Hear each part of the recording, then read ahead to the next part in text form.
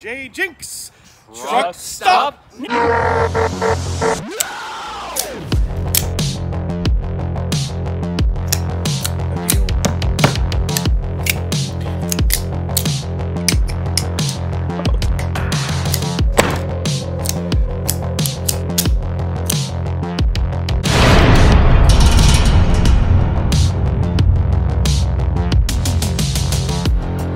So recently, I fell for a marketing gimmick.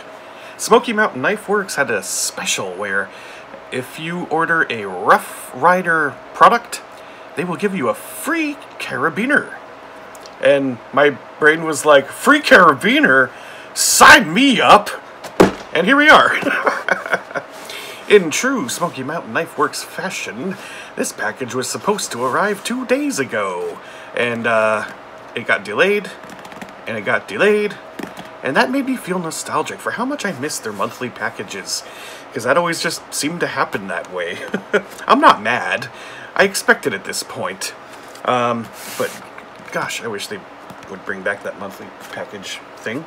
And on that note, I'm going to bring back a knife from the package that I made, the Wasp.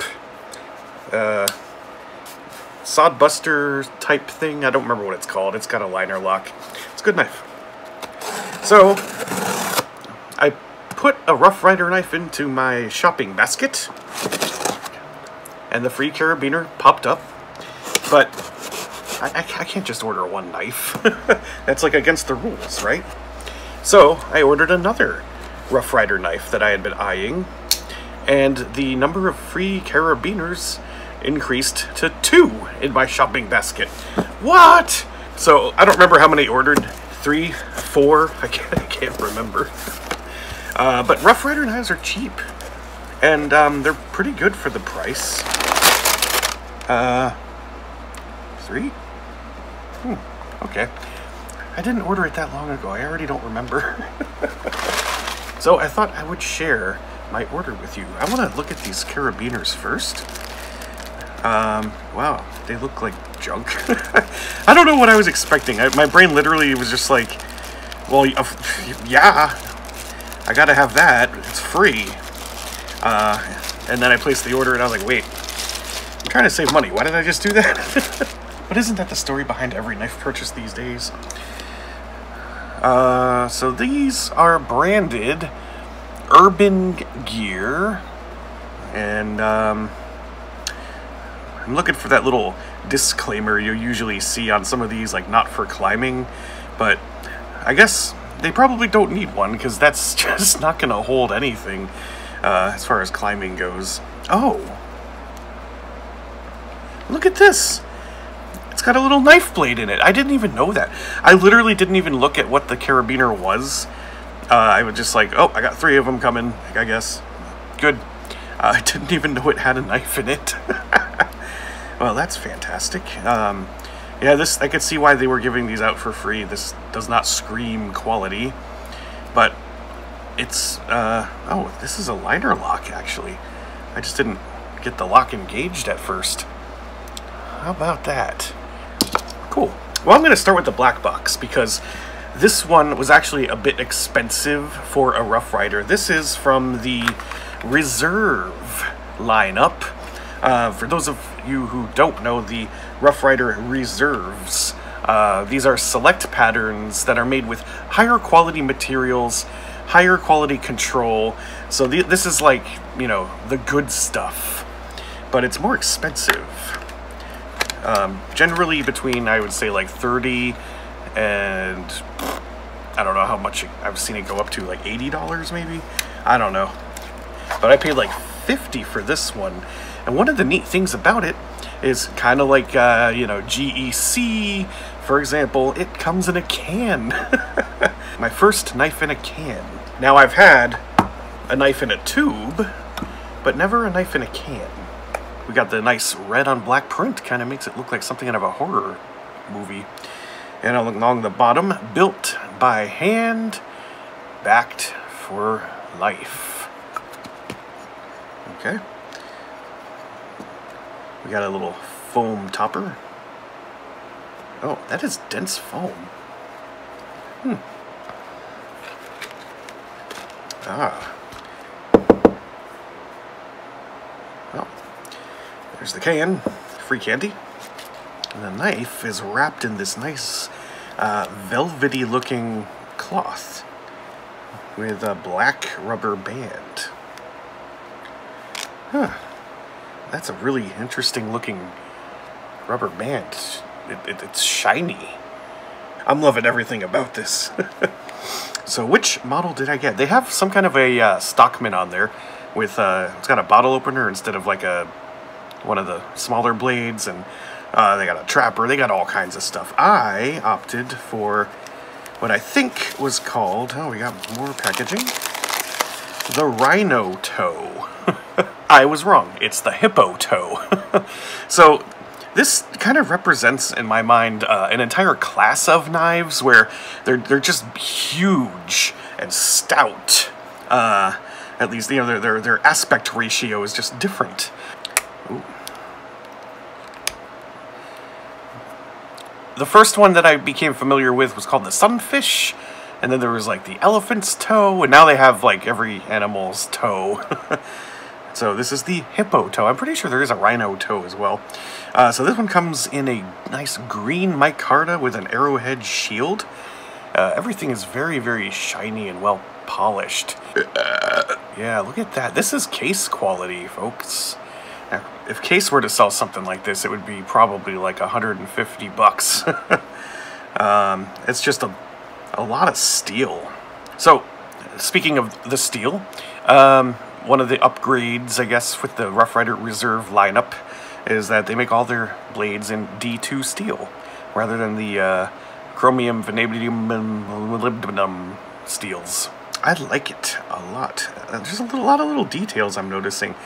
You know, obviously I don't expect for there to be any gaps, but just look how tight that is. That is nice. There is kind of a lanyard hole, which is lined with like a brass barrel kind of tube thing. I'm sure there's probably a word for it, eyelet, something like that.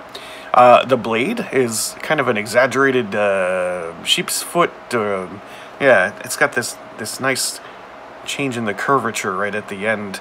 Almost like a Razel, but it's blunted here, so you can't scrape with it. But, yeah, I really look forward to playing with this knife. It's my first toe knife, I guess you could say. I would like to get my hands on a Sunfish knife someday. I don't even know if they make those anymore. I don't remember what else I ordered, so this will be a surprise for us all. Oh, I remember now. In one of the monthly packages, I got a imitation tortoise shell Rough Ryder lady leg knife. I didn't care too much for the knife, but I liked the imitation tortoise shell handle material. So I got another one. It is called the Cub. And it's just a little itty-bitty lockback knife. You know what's funny is I am on Smoking Mountain Knife Works Facebook page, or I guess I'm following them, if that's what the kids are saying these days. And just in the past week, I've seen 2 other people buy this knife and show pictures of it. One of the neat things about it, it's got a pretty unique shield. It's got that turtle shell. Yeah, that's pretty cool. I like knives that have unique shields like that. And you got that rich, creamy looking caramel with black for the imitation shell. That looks fantastic. This isn't even a Rough Ryder Reserve knife. Ooh, got some gunk on it. Probably just some grease or something. That actually is really smooth. Impressively smooth. Oh, you just got a simple little drop point blade with the match strike thumb destroyer. Yeah, fun little knife. I was actually thinking about putting together a collection of knives that are 5th pocket friendly. This would definitely be one of them. Now this one I truly don't remember. Truly. It might have been one I bought for my girlfriend. I don't remember. Yes, it is.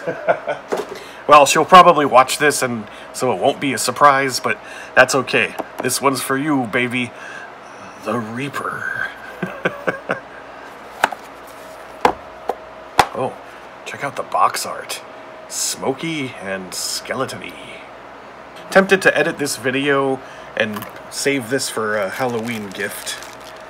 But, well, the Reaper's out of the bag. Oh my goodness. That looks so much better than I thought it would in person. So what you're looking at is like the Grim Reaper's bony hand etched into an amber dyed colored bone. And you got that on both sides. And it's a hawkbill knife. So it's sort of, yeah, reminiscent of a scythe. It's scythe-esque. Nice and shiny. This was actually really inexpensive. Yeah, so the cub was like 10 bucks. This was only like 15 bucks. I am so pleased with this purchase. Just for that handle art alone. That's the coolest thing ever. What is in this hole?